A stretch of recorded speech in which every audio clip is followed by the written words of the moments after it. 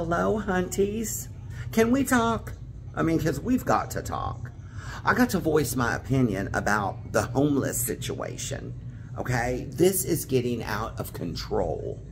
I'm at my job right now, and what happened yesterday, right here in the men's bathroom, I open the door, and there is a man standing right here, okay?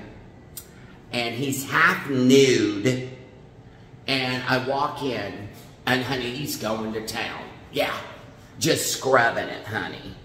And of course, I back up, and I'm like, oh. I just walk out, and I'm like, oh my. Yeah. And 2 weeks before that was even worse. Yeah, I walk in, and there is a man standing right here, nude. Completely nude, hunties. He had his razor here, his loofah here, his towel here, and his body wash. And he looks at me, and of course I did the same thing. I back up and I'm like, oh. And he goes, yeah, I'm taking a bath in your bathroom. And I'm like, yeah, I can see that. And I look down and I'm like, honey, I can tell you're not in the porn business or you'd have your shoes on.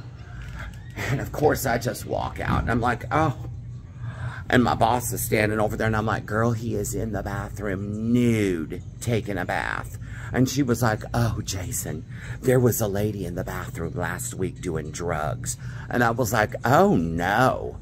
She said, yeah, one of the customers came up to me and said, ma'am, there's somebody in the bathroom, and I don't know if she's okay. So she walks in there, and the lady tells her something about, oh, I got bug bites all over me. And she said, give me just a couple minutes and I'll be right out. So she comes running out of the bathroom. Well, my boss went back to doing her work, and she says, Jason, she comes running out of the bathroom. She rips this thing completely off the wall, takes her shoes and throws them, and then starts yelling and screaming and cussing at people. So she had to call the police. And of course the police came, and she's out of here. And then, what was it, about 8 days ago, one of my customers comes in, and she's doing her laundry, and she comes up to me, and she goes, sir, there's a lady in the bathroom sleeping, and it smells like smoke in there. And I'm like, oh, no. So I go, you know, swiftly over to the door, and I'm like, hello?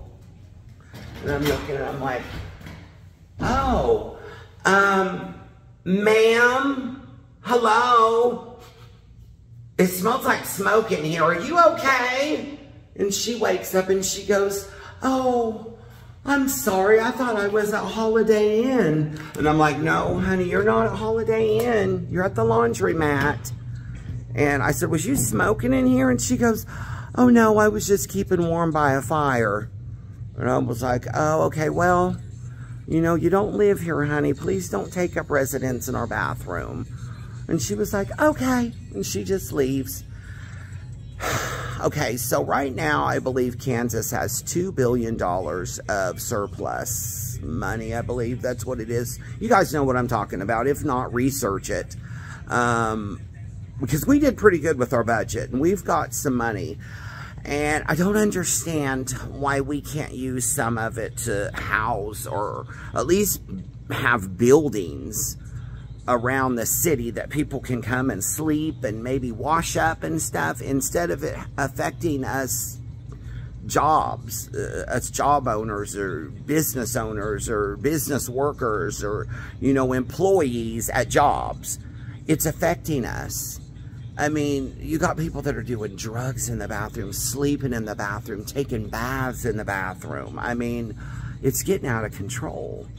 And, I mean, aren't we just feeding all kinds of countries millions and millions of dollars and doing bogus research around the United States, just forking out money for dumb researches?